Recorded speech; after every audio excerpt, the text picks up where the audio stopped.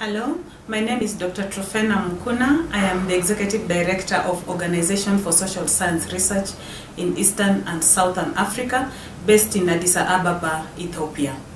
I'm here to take you through the research journey that we have done in collaboration with PeaceNet Kenya, IGAD C1, and also partnering with IDRC, who are our donors. This is in response to a call for proposals sent out by the Department of Governance and Justice at IDRC. Welcome to this research on youth-inclusive mechanisms in preventing and countering violent extremism in the IGAD region. Our research journey starts with our inception meeting in Nairobi. After we received funding from IDRC, we started with an inception meeting where we invited various stakeholders to come and share our idea and feed into it. We shared with them our objectives, we shared with them our methodology, and we needed their input into what we were going to do. Our objectives are four. Based on the drivers of violent extremism. Secondly, we were looking at the policy environment. Thirdly, the interventions that have been in place to prevent or counter violent extremism in the IGAD region. And lastly, we were looking at what has worked, what has not worked, and why. While we were doing all this, we mainstreamed gender in all the activities and objectives. Our methodology is innovative in such a way that we are bringing on board all the stakeholders who are beneficiaries of this research project. We have academia, we have media, the CSOs, we have the security personnel, we have policy makers on board.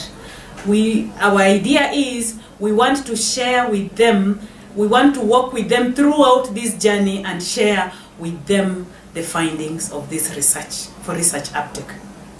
In Uganda, we also had an inception workshop that highlights and emulates the same objective that we had in Nairobi, Kenya, because we have the same methodology, the same objective, the same research questions that we are pursuing. So it was represented by government officials at a very high level, civil society organizations, academia, people from the media, and people from various backgrounds. And the intention is to have different views on how to include youth in designing mechanisms that are inclusive, and youth should be part and parcel of prevention and countering of violent extremism.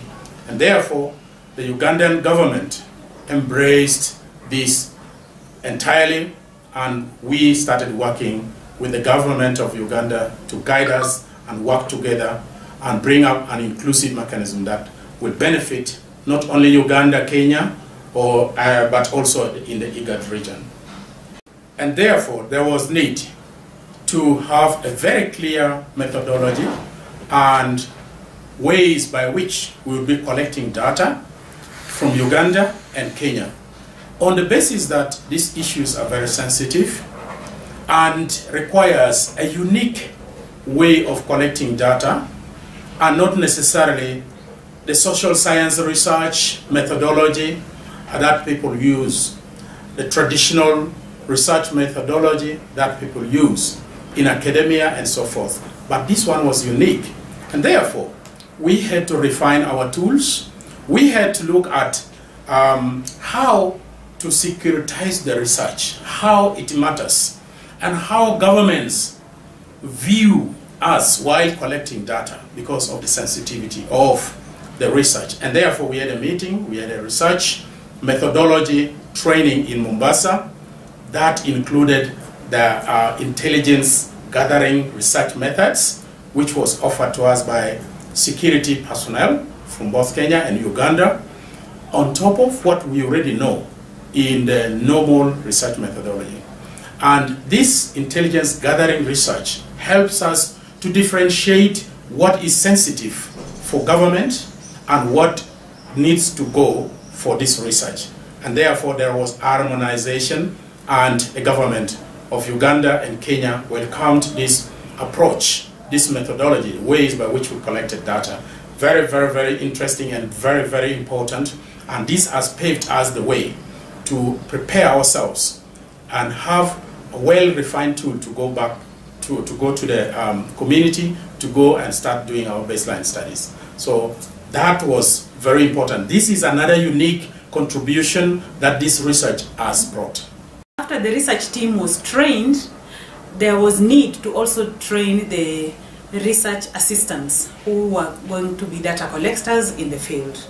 Now, in both Kenya and Uganda, we made this a very serious priority. There are three things that we had in our ethical considerations. The first one was we needed a research permit from the Kenyan government and also the Ugandan research authorities.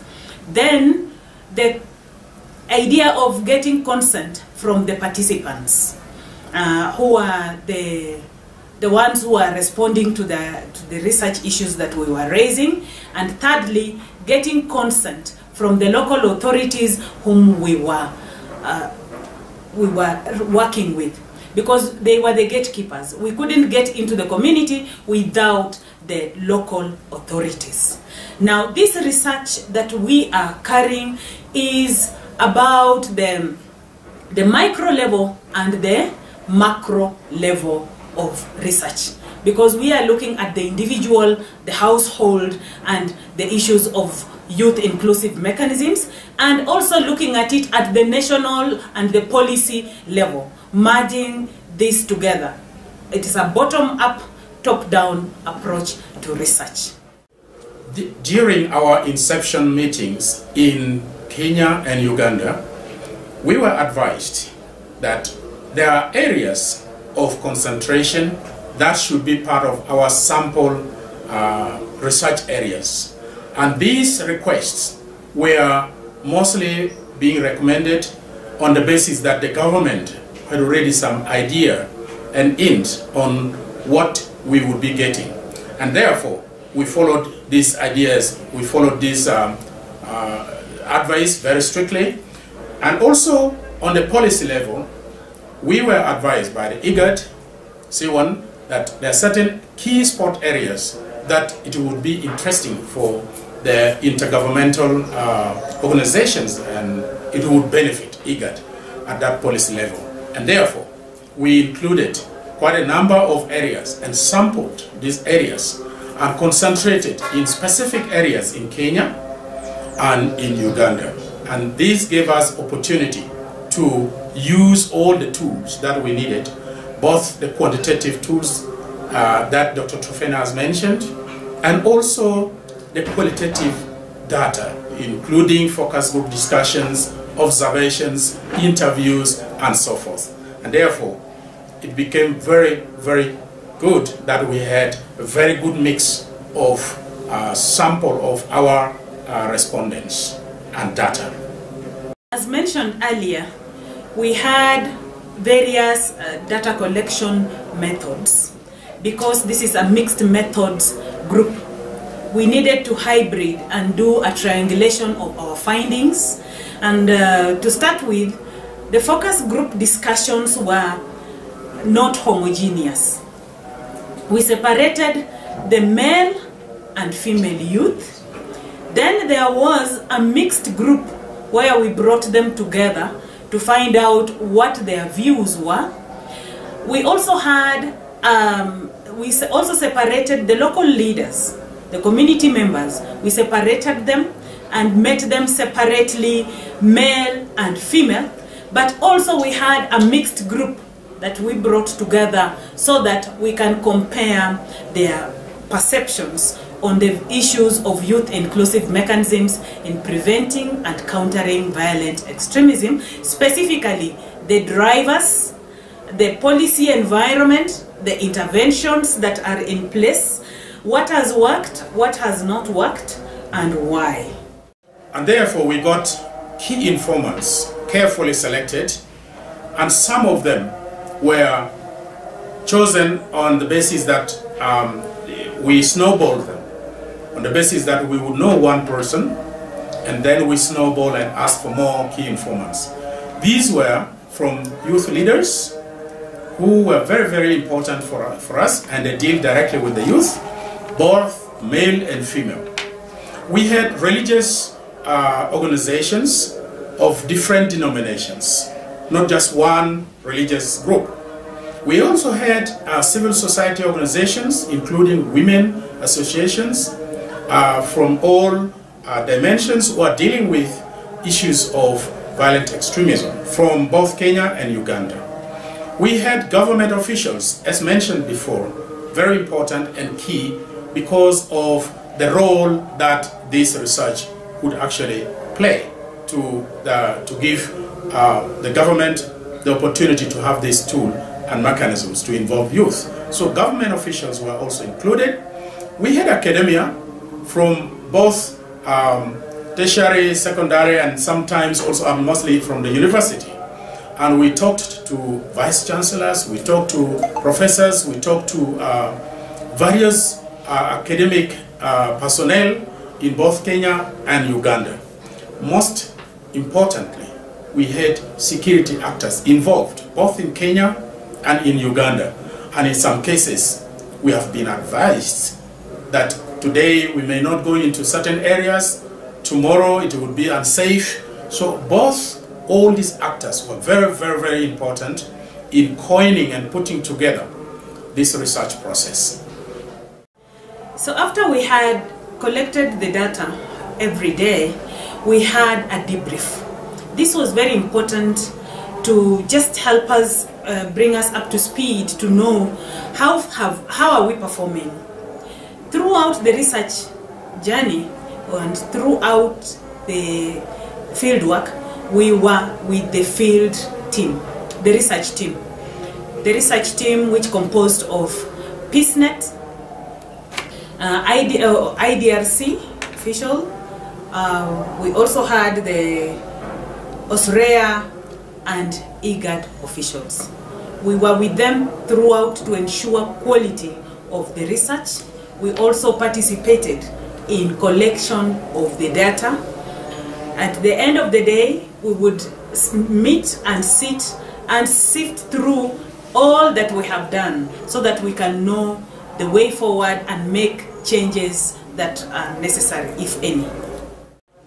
So our research group was in the field for 2 weeks in Kenya and 2 weeks in Uganda. We were the IGAD C1, OSSREA and PeaceNet, together with our research assistants. Together with them, we were also accompanied with the government officials. They were with us all through. After every day, we sat together and had a debrief. In this debrief, we were interested in knowing how far we are going, are we collecting the right information and data, what challenges were our research team members experiencing, and we would solve them at that particular time. It was highly participatory. Beyond the daily debrief that Dr. Trofena has mentioned, for each country and for each group and for every day that was being done and conducted, we also had final debrief for Uganda, final debrief for Kenya. And the responsible people, the responsible research assistants who were heading the researchers together with us were called and convened to go through the material that we have collected, to assess the situation that they encountered and some of the problems they encountered, to see that we really had quality and we have products that are genuine and we can rely on and begin to process and bring out very important report. This was key. This was very important for us. And the debriefs were all fantastic in both countries. And therefore now we have come to a stage where we did our desktop review. which is also a very important report to understand what is out there in literatures. And we have proceeded to analyze the data and put it together in a report. And this report is what we want to present to you today. The purpose is to make you understand and evaluate and validate the information we have represented in this report truly reflects the views of the stakeholders we have met and the views of the people that we interviewed and collected data from. And it is an important document that the government and IGAD can embrace. So this is what we are presenting to you today. And we are grateful if you can put your effort together and give us your input so that we refine some of the information that might have been overrepresented in the report or underrated in the report, so that we can have a very up-to-date report for IGAD and respective countries of the IGAD. So this having been an action research, we welcome you to give us input into our research findings so that we develop a research evidence paper that will be the basis for the development of a training manual for TOTs of various categories. We have identified the civil society organizations, the security personnel, academia, media practitioners, who will all use this manual in looking at issues of violent youth inclusive mechanisms in preventing and countering violent extremism. After the manual, we are going to go into piloting the manual in the areas where we collected the data, because these are the same people who have contributed to the development of the manual. It is from there also that we will also have a learning alliance. This will be an online platform which will be at two levels. We shall have the local level and also the policy level. Thereafter, we will do an endline survey to assess our achievement of the interventions that we have put in place. Thank you very much. Walk with us through this journey.